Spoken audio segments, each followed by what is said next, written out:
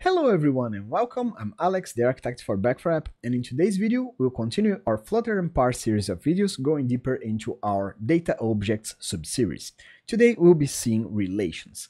A relation is a way for you to connect multiple objects from one class to one or multiple objects of another class. Now you might be asking yourself, so we didn't see pointers for that purpose?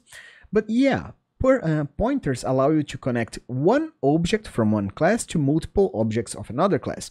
Sometimes you need more objects to be related. So imagine this situation. You have an album class and a songs class, and every album has multiple songs.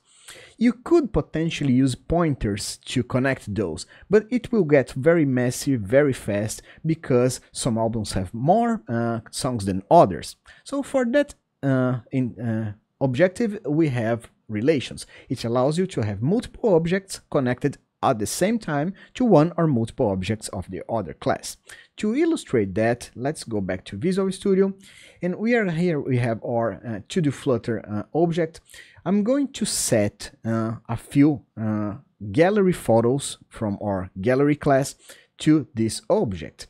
And if you remember, when using pointers, we use the object ID to relate that information. For relations, it will be the same. We use the object ID from the gallery class. Let me go back to Google Chrome quickly. So here I have three object IDs from my three objects inside my gallery class. I'm going to be using this data here to relate or to the Flutter class. So one object here will point to those three objects inside the gallery. So to do that, let's go back to Visual Studio, and I'm going to add a relation. We do that just by typing it to the Flutter, dot add relation, then give it a name. The name is the property name that will show here in the columns, and then passing the parse object gallery. Here I specify the class that I'm going to connect, and then dot set object ID to the object ID for that one object inside the class. So here I have the first one, I have also a second one and third one. Here I'm passing three lines, but of course you can pass in an array with all three objects at the same time.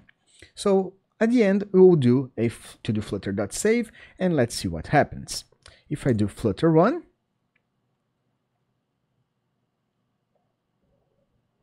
choose my simulator, bring it to the front.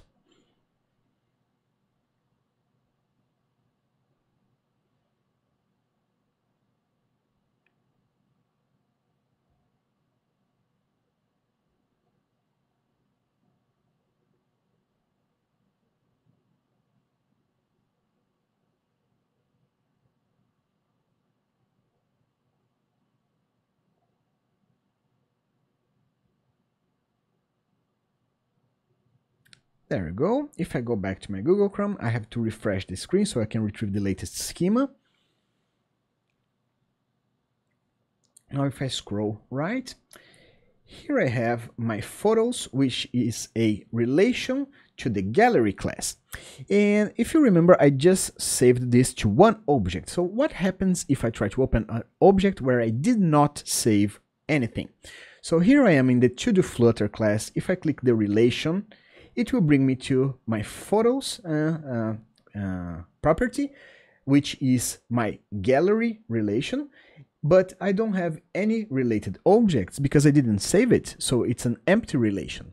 But if I go back and scroll right and get the object that I did save and click view relation, you see all three related objects are now in the gallery and their object IDs. So here are the file contents that I can retrieve and display to my end user. And this is very, very easy to use, but takes some practice to use it correctly, because sometimes you need to better architecture your software to work with relations, because you can have multiple relations from class A to class B and from class B to class A. So I really recommend you try out relations and use it as much as you can prior to changing the design of your application, because as it is very, very easy to do and very, very flexible it can bring to some confusion when it's time to use pointers or relations. So I hope you like this video and hope to see you on the next one of this series soon. See you soon. Bye bye.